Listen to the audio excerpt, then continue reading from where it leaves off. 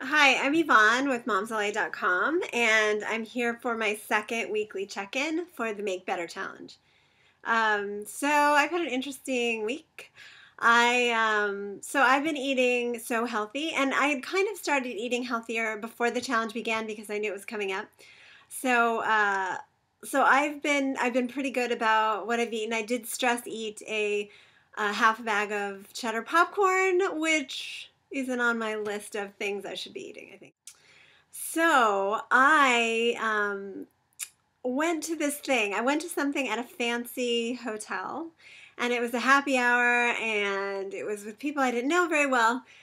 A bunch of food came. I had a cocktail, and then a bunch of food came.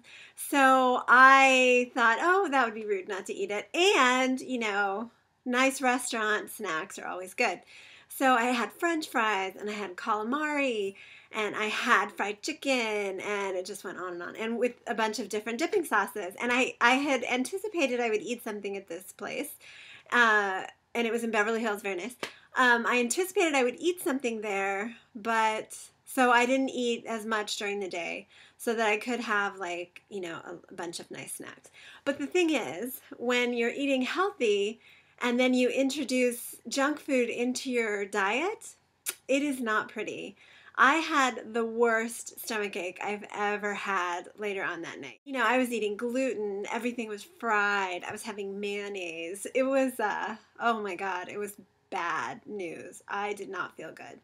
So I learned a really valuable lesson. Like, don't go, don't go cold turkey and then dip that in a vat of oil because it will not be good for you.